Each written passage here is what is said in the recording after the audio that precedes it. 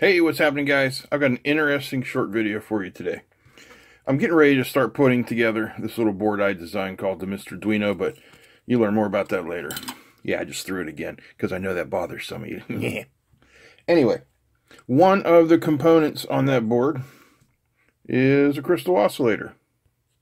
If it'll focus.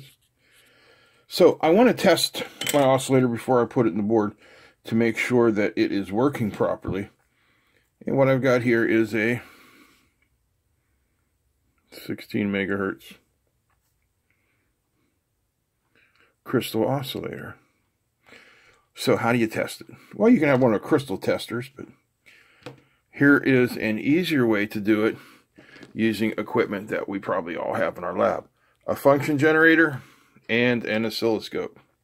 So, firstly, you're going to want to set your function generator up at about 5 volts peak to peak. Sine wave or square wave, doesn't really matter. And I have the frequency here set for 0. Let's start it off at 10 megahertz. Okay? So now let's hook us up.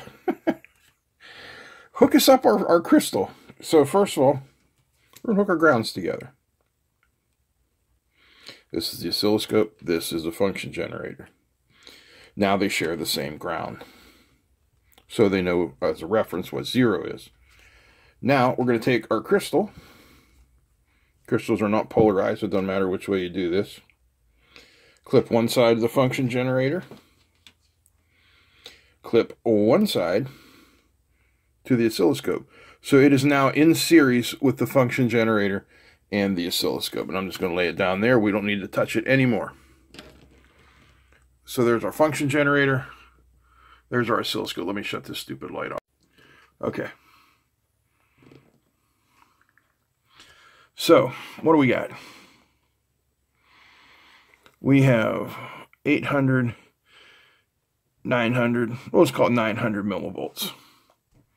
I'll do an auto set. There we go. So, 872, then again, we're going to call it 900 millivolts.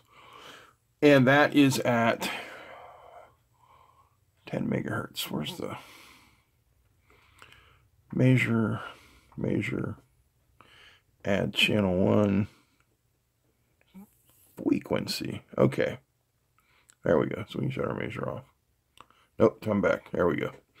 So our peak to peak is 872 millivolts. Our frequency is 10 megahertz. Now I'm going to take the scale down here. Because what's going to happen is when we get to the resonant frequency of the crystal, the voltage is going to go way up. So we're at 10. Watch the, here, let me zoom in for you. Watch the frequency. We're going to go up to 11, 12, 13, 14. Now, as you're watching the frequency, watch the peak-to-peak voltage. When we hit 16, if this crystal is good, the voltage is going to shoot way up. 15, 16. Look at that. We're getting almost 12 volts, which is over twice what we put into it. Why is that? Resonance. Here's our crystal, and I'm going to disconnect it just so you can see there are no shenanigans. Nothing. There you go. Now, that's a 16 megahertz, which is the frequency of our crystal. If I turn it up to 17, back to nothing. Down to 15, back to nothing. Only at its resonance frequency do you get this effect. So, I hope you guys enjoyed that. And now you know how to test one of these 2-pin crystal oscillators. Pretty cool, right? If you enjoyed this video, I hope you'll give me a thumbs up. Feel free to comment, share, and don't forget to subscribe. Big thanks to all the patrons. Big thanks to you guys for watching. That's it. I'm out. Peace.